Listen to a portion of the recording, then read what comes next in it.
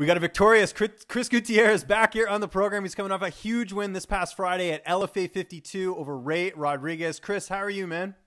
I'm good, man. I'm just healing up a little bit, but other than that, it's all good. Was this the most satisfying win of your career? You went out there, you get a submission victory over a really tough guy in Ray Rodriguez. As far as like the most satisfying, I mean, every win you get is very satisfying. You know what I mean?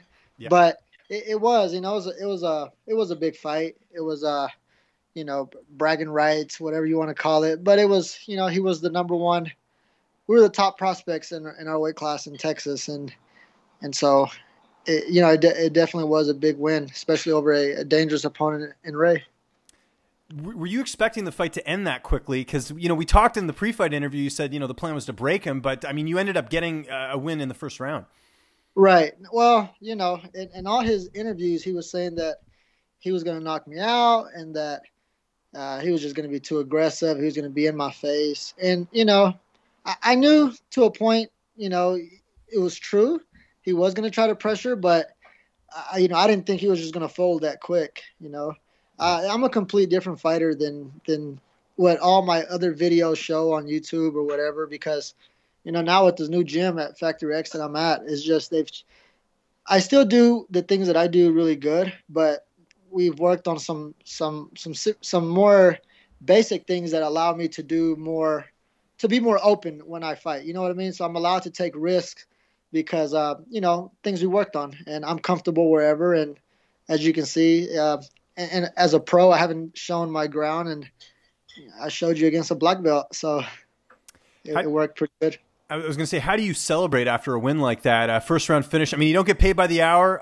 It seems like you didn't get too many bumps and bruises. Did you go out at all, or what did the post-fight celebrations look like?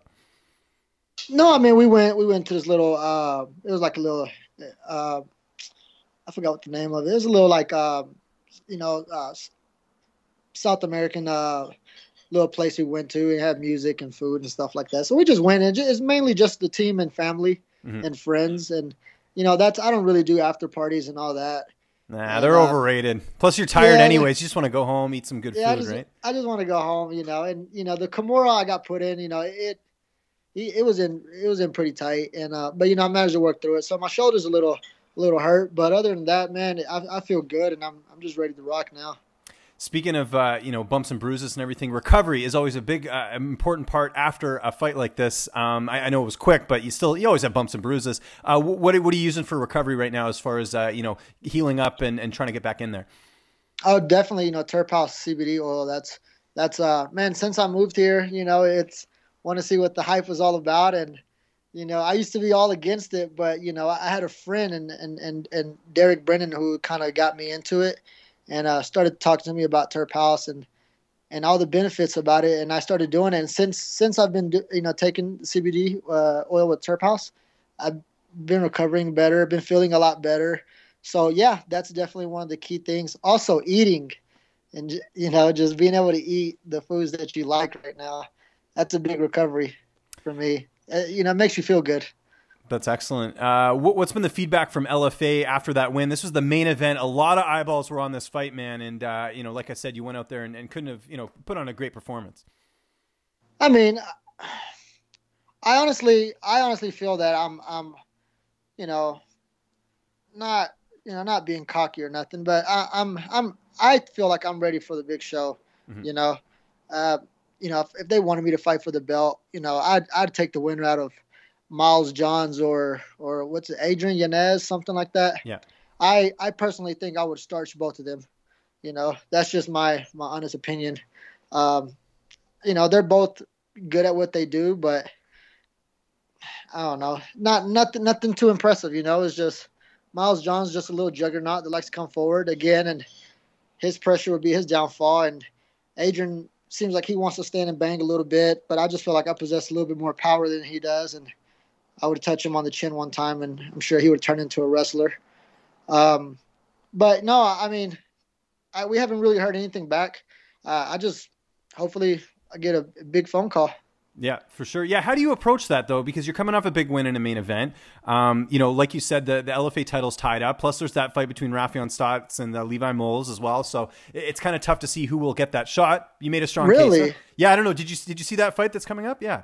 With what's his name? Rafion Stotts, yeah, the Rufus Sports Yeah. guy is taking on Levi Moles at bantamweight as well. So there's a lot of, I mean, there's man. there's a whole list of bantamweights coming up. But like I said, I mean, you're the guy who got the win first. You were impressive. You took out a guy in Ray Rodriguez. Like, how do you approach that going forward? Because holiday season's coming up. I'm sure you want to eat some food, but there might be a call up in the UFC. You never know, right?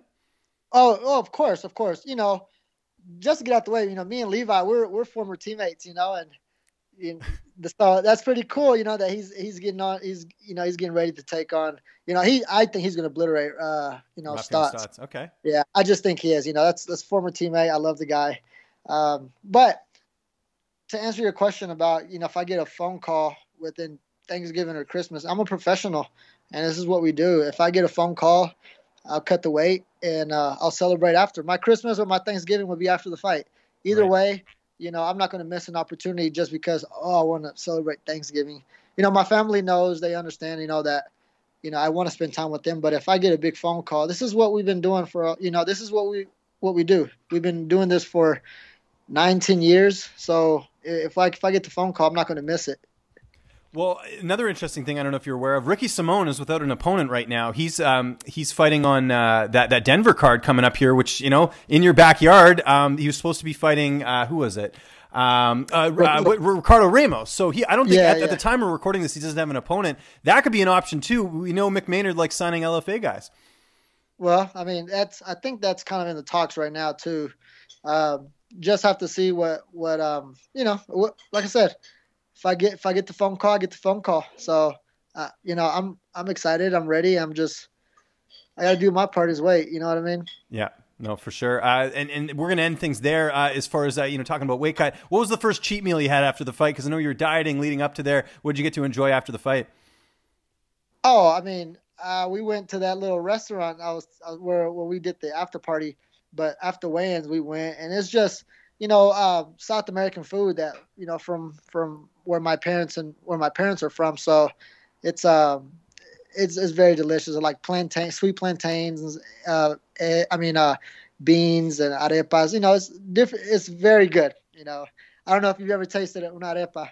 No, I haven't. It sounds delicious, though. I'll take your word for it. You'd probably know better, you know, a lot better than someone like myself, a lonely Canadian up here. So, yeah, no, that sounds awesome. I like trying any type of food. So, I mean, you could have said anything, and I probably would have been all over it or whatever. So, that's that. It's definitely amazing. You should try it out. I'll check that out. We certainly got to check out your next fight. Again, Chris, congratulations on the win. Just remind people where they can find you on social media, and I know you have some sponsors, so if you want to plug that as well, the floor is yours. You know, on Twitter, you can find me at, you know, Chris El Guapo Gutierrez.